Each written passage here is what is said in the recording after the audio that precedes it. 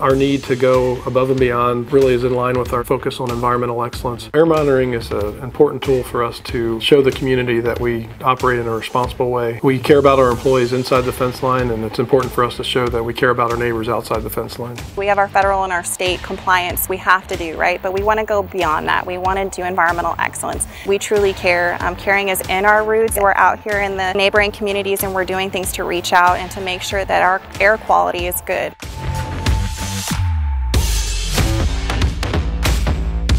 Air monitoring, what we do is we are measuring in and around the area real time. We go around the refinery, we're trying to determine if there's elevated concentrations so that way we can find it and we can fix it and make sure that we mitigate it before it impacts either the community or the passive monitors.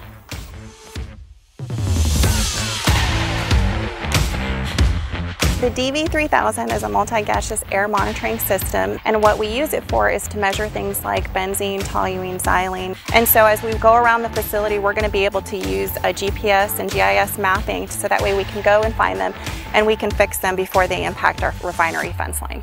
It's important for us to maintain our right to operate. We do a lot of things in the community to build trust. We give back to the community. This is a tool that allows us to build that trust and transparency, that they know what we're doing. We know we take this seriously. The results that we're seeing in and around our fence line and some of our neighboring communities is at or near zero. So it's very favorable. All of this comes down to any type of public health. How are they being impacted in that way? And so it means a lot to them. They want to see that real-time data. They want to know that Valero cares, that we're doing something about it at all times, right? So when we find something, we're going to fix it right then and there. We have seen tremendous growth, tremendous amounts of construction, neighborhoods and apartment buildings popping up all over the skyline. We've got to bring in these new technologies so that we can continue to grow, we can enjoy our economic growth without sacrificing our attainment status. The well-being of our community is extremely dependent on something we really can't see. And therefore, it is critical that we have partners like Valero because they truly do care about the environment. They care about the well-being of the residents. Industry is out there and explaining what they're doing to make sure the air quality is the best air quality that can be.